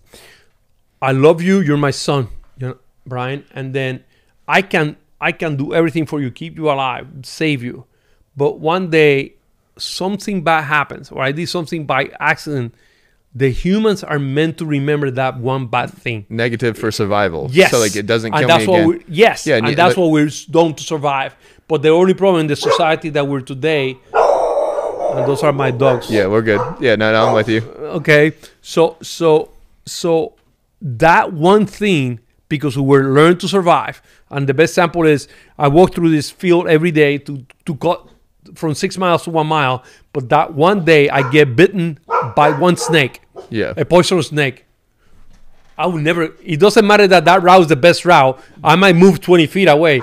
I'm never taking that route again. Yeah. And that's we use as humans. You know, that one mistake of another human, we eat that. We take that and look what he did to me. Yeah. But forget the other 100 great things they did to me. Yeah. So maybe like, I don't know what an equivalent of a snake bite is. Like maybe you got divorced this year, or maybe breakup, whatever it ends up being. Like that one negative thing doesn't cancel out the entire year. It's like a bad football game. Like I used to it's not a good way to live. If you really have a bad game, okay, like set a boundary on how bad you feel about it and like start solving the problem of the bad game and find out how can I get better. Yeah. But like, so, okay, I can understand and like kind of empathize with like, I had a bad game, I'm beating myself up. Cool. But if I have a good game, which like I had a good game, but there's a bad play sprinkled in or something, and the only thing I can think about is the bad play and I'm beating myself up again, that's a terrible way to live. Because like good game, bad game, I'm still beating myself up because perfection is never attainable. And like, you're not going to live a perfect year, a perfect week by any means. But like, so like now, if you understand the negativity bias in the brain is built in for self-preservation, self-survival, like now, like, oh, understand what your brain's doing. And then maybe maybe I should really track all the good things, because if I track all the good things, now I have something to measure and look at all the bad things. And then maybe at the end of the year, you have two lists and like good and bad, and like, oh, it was a pretty good year, like that kind of thing. I like the system. I'm a fan. Yeah, absolutely. And you know what? You don't have to do it every day, but do it. Let's do it twice a week. I'm not saying that week that was supposedly bad, you look back and say, "Oh my God, it is an amazing list." I had a great day. You know, my belief is, and I believe in God a lot. You know, it's kind of funny when I ask God, "What do I want in my life?" I said, "Make my children understand and follow you, or follow God, and give them the wisdom to tell what is good and what is bad." And that's what I ask. I don't ask for anything else, because I think I have a lot of millionaires and billionaires in my practice. A lot of them are not happy, and they have all the money in the world. Yeah. But they're not happy at all. And it's like, you have to look. I'm going to give you the best sample of this. Just when I was starting, I remember graduating from residency, I had a patient. I mean, they're not my patients anymore. They only came for one time. Ohio State sent me a patient that the wife, or they sent me this lady, and she had pancreatic cancer. And the guy was a pastor for a massive church in Ohio. And when I sat down in the room with them, this guy went to tell me how he doesn't pray anymore, how God betrayed him, how God didn't exist, all these things. And I was, wow, you know, he told me all these things, and his wife was there actually smiling, and she was dying of pancreatic cancer. And then when I talked to her, I asked her, "What's been going on with your life?" She said, "Well, I've been married 58 years. Huh. We have 3 wonderful children. We have 9 grandkids. My life has been absolutely amazing. Yeah. I know I'm sick. I know I got to go." And I looked at him and I said, "Wow, you left God because He gave you 58 great years, but the last 6 months of your life have been rough. Wow." You know what the guy did? He got up, grabbed his wife, said, "We're getting the hell out of here."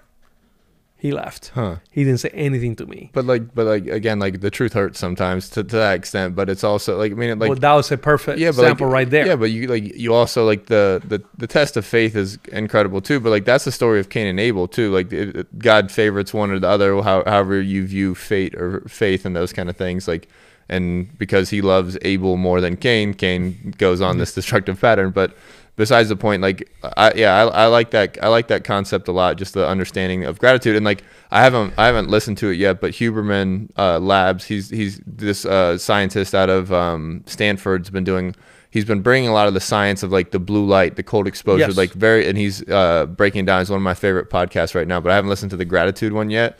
But it looks like there's some like tangible benefits to gratitude from like brain structure and like hormone levels. Yeah. Also, one thing that, and I haven't talked about this either, Brian, some people learn more visualize, some people learn better with talking.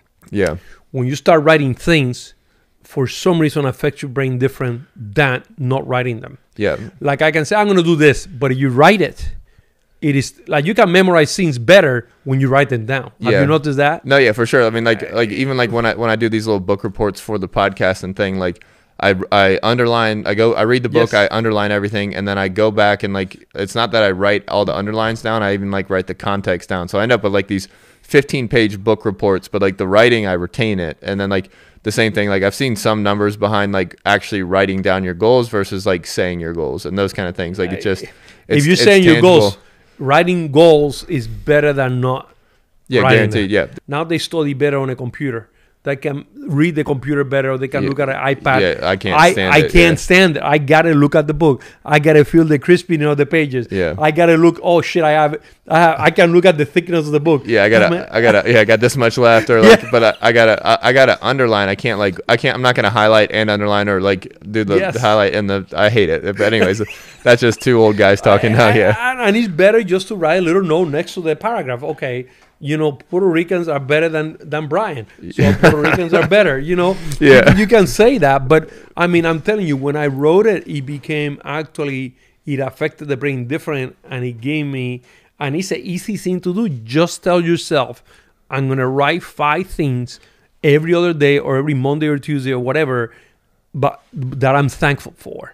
And when you start writing that down, all of a sudden those bad days are like, man, I only have one bad day this week. Yeah. Or people dread, for example, most heart attacks happen Monday mornings between 6 a.m. and 9 a.m. Why? Because you're going to work. Yeah. You took the break of the weekend, you had a good time, but now you got to deal with the stress going to work. Another interesting time is like right after daylight saving switch too. That's crazy. Yes. That blows my mind that spike is so high. Well, think about it, but it's pretty obvious. But now I'm saying is, why? It's because those people are thinking, I'm going to have a bad day. They're already going in a negative state of mind to a place that they shouldn't go. Yeah. Everything else. Okay, create difficulty, or can make it easy. And when you ask me an easy way to relax, absolutely, I'm thankful today. God gave me this, or blah, blah, blah. But the lady that was dying of pancreatic cancer, like that level of gratitude and appreciation is like unparalleled. Like, so like that actually, like, I don't know if you've ever seen the movie The Guardian. It's Ashton Kutcher is like this National Guard scuba saver. Oh yeah. He's a Coast Guard. Yeah, sorry, whatever. But there's this bit. A lifeguard to a Coast Guard. Yes, same thing. Yeah, swim club, Pacific Ocean, same difference. There's this bit in the show. This lady bartender, she's talking to Kevin Costner, the instructor. And she's basically they're basically complaining about being old kind of concept, and she hits him with my knees may hurt, but like it's because I walked up to the stairs to the person I loved for this many years. I have wrinkles on my skin, probably glycogen deficiency or glycine deficiency. But she goes, I'd laid under like millions of suns or like all these things, and just like it shows like the gratitude, like everything she had is earned. Yes. And if you get the ability of 58 years of marriage or these type of things, like be grateful. Like if you get the opportunity in the NFL, even if it's for one snap, and be grateful. Like there's always a perspective shift. And like when I get to, I'm in the coaching world now, and like changing a guy's perspective about how he is on the mound, like there's micro ways to look at it, because a lot of people get caught in like this that pitch was bad, like how do I make the next pitch not be bad, and then it just turns into a spiral. And then now it's like, oh, let's step back, like let's look at this from 10,000 feet. Oh, I'm a D1 pitcher on scholarship that has all these pitches, this velocity, this spin rate, all these things. Like I'm actually in a good position. Like one bad pitch shouldn't cripple me. So like it's perspective shifting, and I'm a big fan of that. And then we'll wrap it up here with the last question, just because. Well, guys, we'll go again. Well, yeah, every time we're gonna go for 2 hours. It's done and said already. But the last question was, and on the previous podcast we mentioned the time under tension training. Kind of, can you walk through the benefits? Yeah, actually, I'm gonna give you cases, because that way you can see it better. Now, time under tension was developed by a guy named Ian King. He was the first one that wrote about this technique in 1986. Actually, I have the research paper. Why do you remember so Well, because it was an awakening for me. And let me give you why it was a huge deal. So I'm going to take a guy that takes 100 pounds, and I'm going to say this. I'm going to use an easy exercise so everyone can see it. I'm going to do curls. I'm going to do 100 pounds, easy for me to calculate curls. And I do 100 pounds, 10 reps, right? And I do it like this. Now, I can do my 100 reps, or my 10 reps, with 100 pounds, and I do it this way, and I take 2 seconds. 1 second, 1 second, 1 second. So that set lasts me 20 seconds because I use 10 reps with 100 pounds. Now I'm going to do this. I'm going to take that same poundage, but instead of going fast like this, I'm going to take 3 seconds down and 2 seconds up. Now my repetitions cost me 5 seconds, so that lasted 50 seconds, which is much higher. People that are massive, stronger, gigantic size, and I'm not talking now about testosterone, I'm not talking about steroids. If you guys looked at it, there were slaves in history that were massive. And those people had a massive amount of time under tension or whatever they were doing.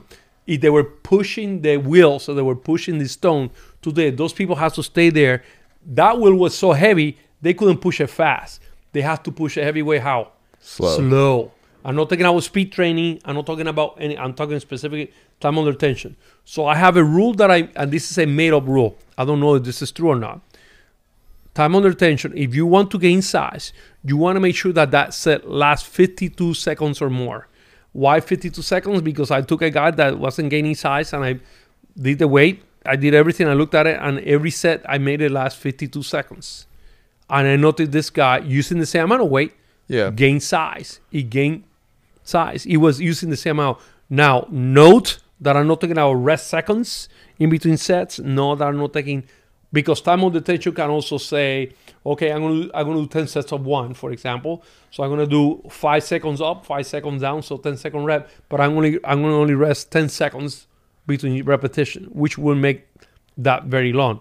But time under tension is a huge proponent for size. Do you want to get bigger and stronger? Time under tension will absolutely help you do that.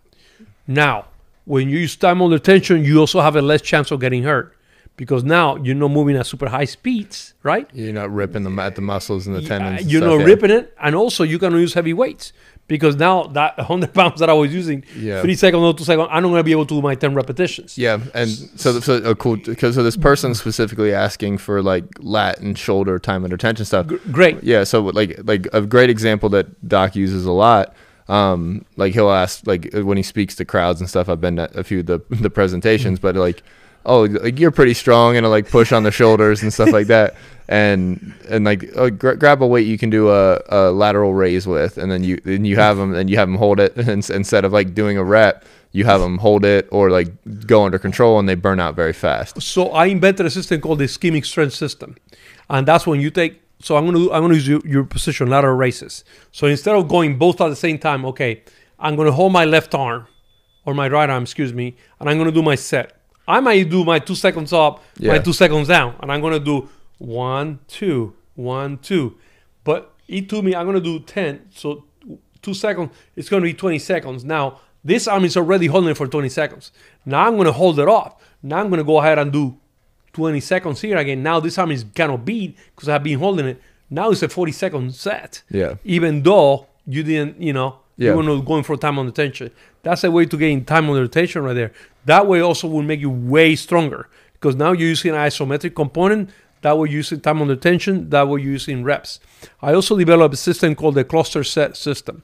Now I need to answer that guy question because I like that question. Yeah. Now, I'm assuming this guy, when people complain about the back, they mean, oh, my back is not big enough, not thick enough. Yeah.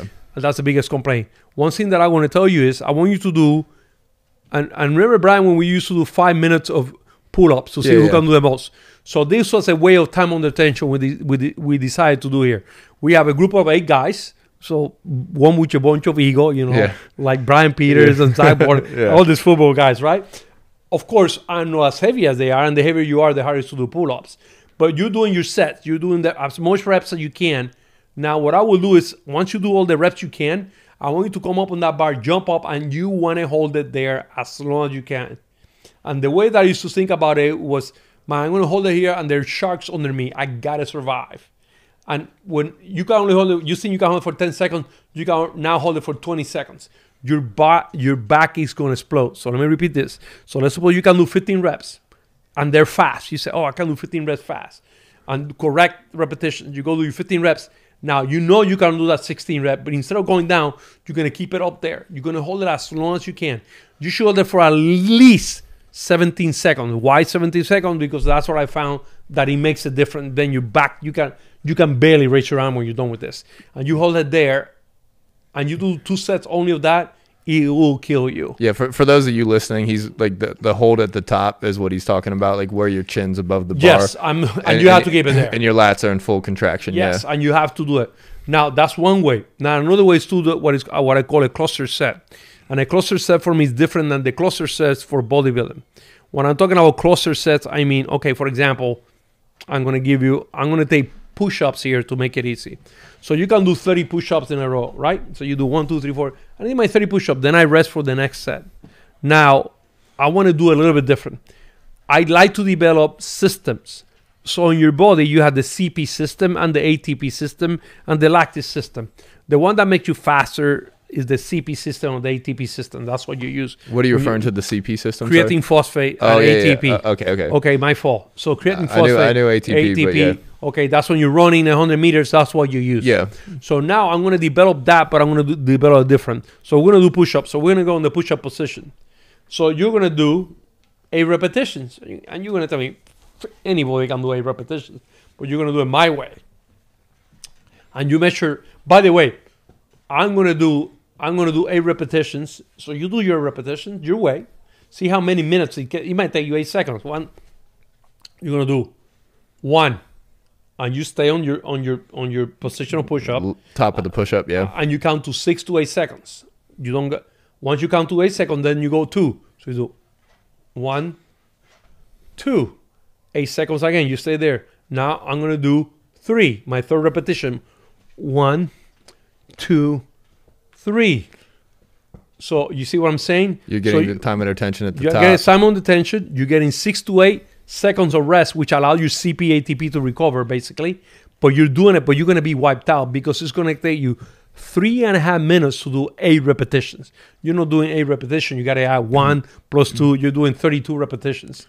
Got it? Which is brutal. With exceeding that 53-second window as well. So absolutely. For people listening, they're burners, and you can do them on all exercises. Like you can do. Yes, you can do it anywhere. You can do 1 squat, rest 6 to 8 seconds. 2 holding squats, holding the weight at the top. Like on pull-ups, you can do the. I tried the whole. I am really good at pull-ups, and Brian knows. Shit, when I'm holding on the top, like I do 1 repetition on top. The most I ever done is 6 repetitions, which is savage. Like if you're holding under contraction, it's easier at the top of a squat to hold the weight. Oh yeah, it's easier at the top of a push up to stay in a top position or whatever tabletop position. But like the top of a pull up are the hardest ones I've done as well. So if you do 1 repetition, 1, 2, 3, yeah, 4, 5, 6. Yeah, when you're up there, 1, 2, 3, 4, 5, 6. 1, 2, 3, 4, 5, 6. Then you start counting. I don't know if I ever made it to 6 seconds doing 6. Yeah, 6 I did made it. I didn't finish my 6 rep. I only did 3 reps on the 6 repetition, which it was very. You try it and you tell me why. Which is and he like to answer. Wait a second. I want to do this for the podcast. If you write Brian, if you do this and you're gonna do the cluster set doing pull-ups, right? And I'm talking about watch me. 1, right? Hold it for 6 seconds. 2, 1, 2, hold it for 6 seconds. At the top, yeah. 1, 2, 3, hold it for 6 seconds. If you can do 8 or if you can do 7, I will give you a free book that you guys will love. I'll send it to Brian. Yeah. And Brian will do it. You guys send the email, send the questions, see who can do it. And I'll give you actually. I'll throw a cash prize. I'll throw $100 on there too. People will talk about the fat stuff like that. One of the best books was written by a guy Mauro Di Pasquale, which is a great friend of mine. And I will send you 2 books: The Radical Diet and the Anabolic Diet. But I need to.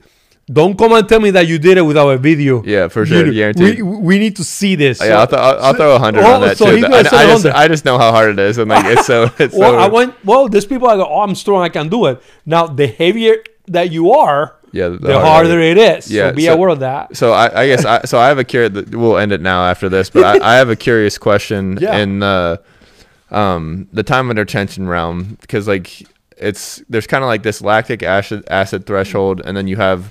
Because like when I hear the CP and the ATP, like I have a loose understanding of all this, but the longer oxygen's available in a cell, the more aerobic it can stay.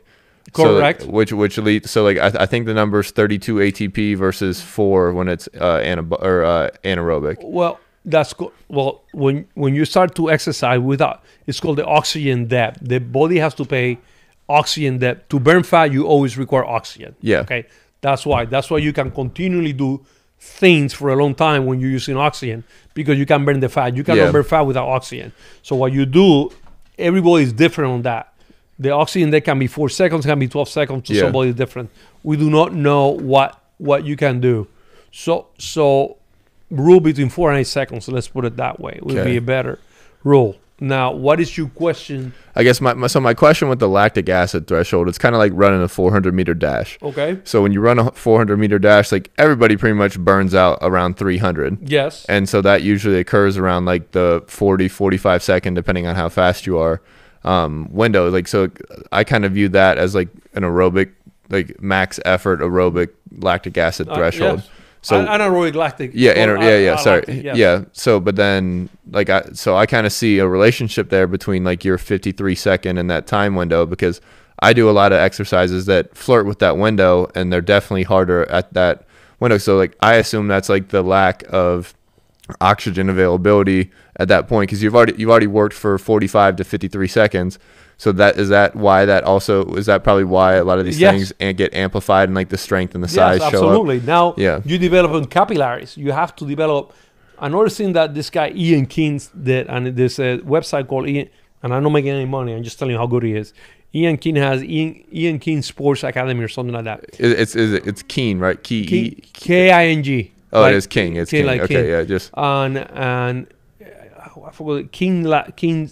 Just look it up. I'll find it and put it in the show notes. Yeah. Okay, and here is this guy discuss all kind of things. For example, he says to develop capillary systems, you require extreme high repetitions, between 50 to 100.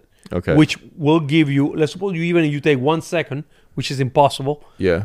It's going to take you 50 seconds to do. Which, so is this in one sitting, or is this like broken up into one sets? Sitting. Okay. So I'm going to sit there. I'm going to do 50 reps.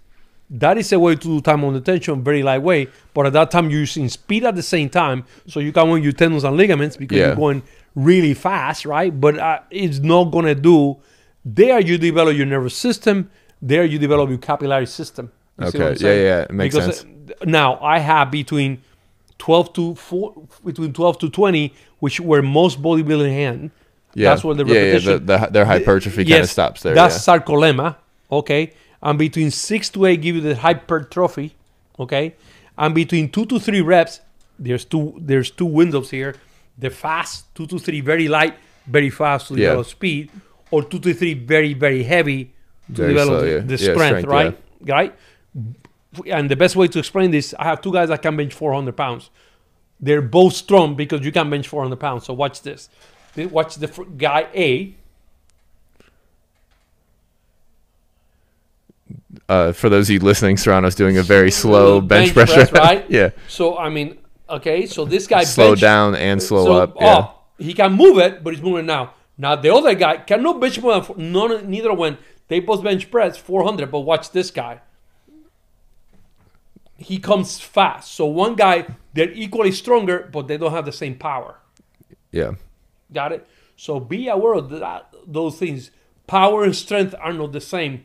So when you are doing time under tension, you develop your strength, but your power is not there. Being developed, Yes, that is the only difference. But so if you're an athlete, you want to do both. Yeah, you want to do both. But you also, and if you're not, if you're really just going for size, strength, all day, every day. Yes, absolutely. So power is redundant because your power you can only do for a short amount of time, but strength you can do it continuously. Yeah. So at the end of the day, do I be more powerful, more stronger? I think I prefer to be stronger. If you're gonna fight me or wrestle me, you might have the power. If you don't get that one punch in and we go at it, the guy that has the strongest is gonna beat you because he can last longer, he can move longer, he can hold you for longer. Like I gotta say a super example here. The world champion jiu-jitsu middleweight is a guy named Vitor, and I sent Brian Peters to Vitor. Okay, Vitor weighs maybe 180 wet. Right? He's a black belt. He's a stud, but he was coaching me in jiu-jitsu. Yeah. So he called me and said, "Why do you send me Brian?" I said, "Oh, Brian said he wants to be the best." And so he comes that day to me. He said, "You need to give me dinner." I said, "Why?" My goodness, I am I can kick his ass, right? Because of course he's the best at the best. It's a skill, yeah. But he said, for me to be able to bend him or to hold him or to do something to him, I couldn't. I have to use his strength on my advantage because there was no way I can beat this guy. He said I had him on an arm lock. He was able to break the arm lock because he was much stronger than I am. Yeah. Brian was able to hold it there longer. A lot of ex-athletes can transition pretty well because strength is such an advantage in the sport. But Vito had the power because he can move quicker. Yeah, I'll agree.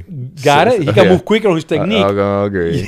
But Brian, he said, to beat Brian, it's going to be really hard because even in a choke, Brian can grab his arms and open them up, which that's the whole advantage of power and strength. Yeah, but that's given which is dynamite. But we'll wrap it up there. Appreciate you, Doc. The Q&A. Hopefully the people that got all their questions answered are super I want to pumped. see what happened to the contest. Yeah, you need to let me know because I want to laugh. I want to see all the bullshit. I did it 10 times. Shit, I want to see it. Well, I'm gonna try it again myself tomorrow morning and see what. And see you what gotta happens. text me tomorrow morning. I'll get somebody to video it. Yeah. Okay. Yeah, that's awesome. Thank you guys. Merry Christmas. Yeah, appreciate you, Doc. Bye bye.